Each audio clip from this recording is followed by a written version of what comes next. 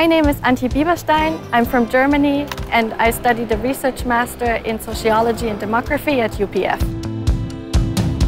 I chose this program because it covers a wide range of topics, while at the same time we receive extensive training in research methods and analytical skills. I was looking for a program that I can do in English, and the program offers the option to do a double degree. So this year I'm studying at UPF, and next year I'm going to the University of Groningen.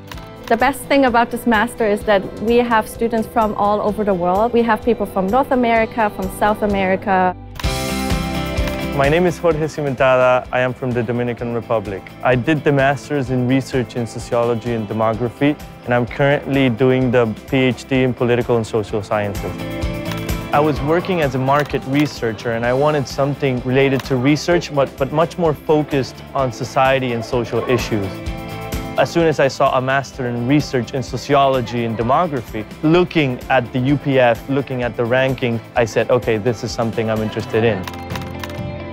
The composition of the Master was mainly international. We count with visiting professors from several different universities. In the international scope, I think the UPF is really well standing.